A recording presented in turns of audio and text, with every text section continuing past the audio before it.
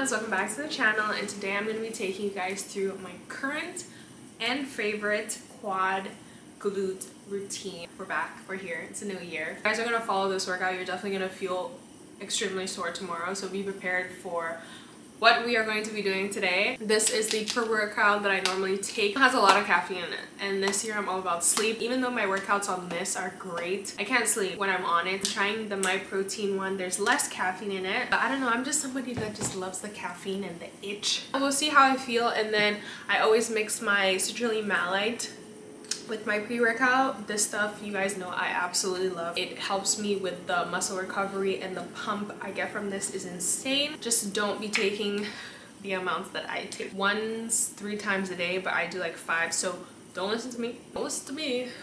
And I'm not responsible if your heart's going boom, boom, boom. And don't forget to like, comment, and subscribe before we get into this video.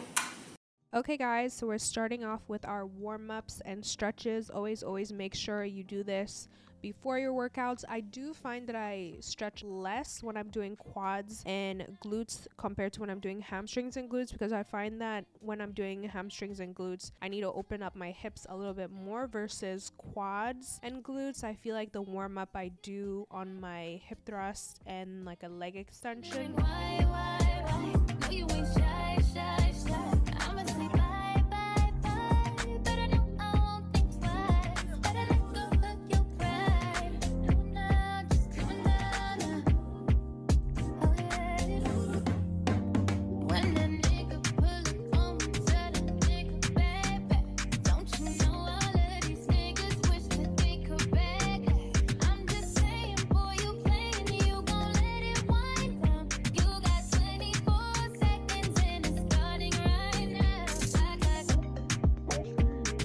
When I'm done with that, I like to put on my knee wraps, because I don't like having to take them off and on and untie my shoes and tie my shoes. So I just keep them at my ankles. For those of you who don't know what knee wraps are, they just give you a little extra support if you have any knee pain and stuff like that. These have been a life changer for me. But yeah, I just keep them at my ankles and then bring them up. First thing we're doing is warming up with hip thrusts. I love doing hip thrusts, and I like to knock it out the first thing I do, just because it's most tedious to set up, and because I go heavy, unloading also is a workout in its own. So I just like to make my way up slowly and then, you know, to the max. I would say the key reminders for these is make sure your hips are aligning to where your knees are, and you want to have good control when you're doing hip thrusts. You don't want to just be swinging the weight, and it's mostly better when you can control and really contract your muscles whilst doing so. So if you find yourself swinging too much, take off some weight and do it properly so you can actually get the most out of your lifts.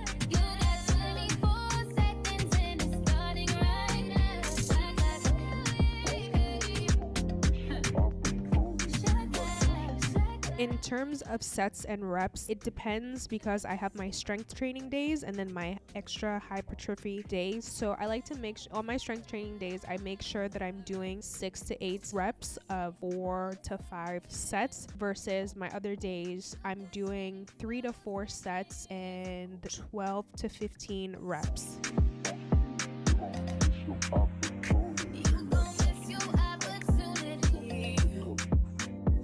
Obviously, in every exercise that you do, you want to make sure that you're having a good mind-to-muscle connection. For me, I just make sure that I'm really focused on those specific muscles, especially since hip thrust is my go-to for my glutes and what I have seen the most growth from doing. And then making sure that all the weight is on my heels and on my toes.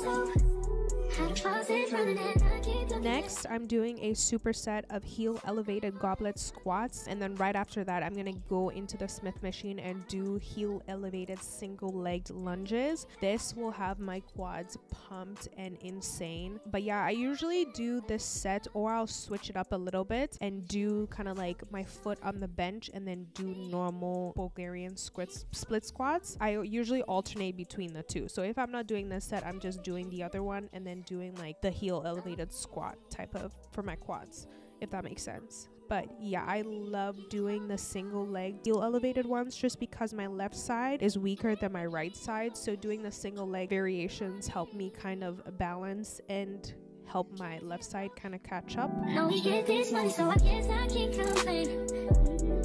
But I feel alone even when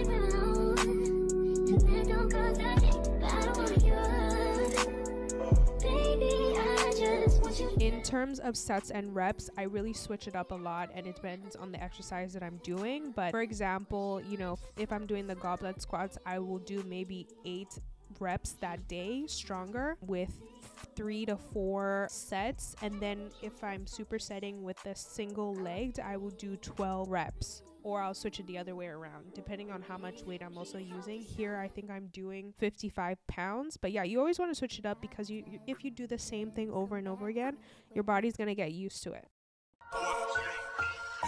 $8 just fuck your main bitch. That's just how I feel.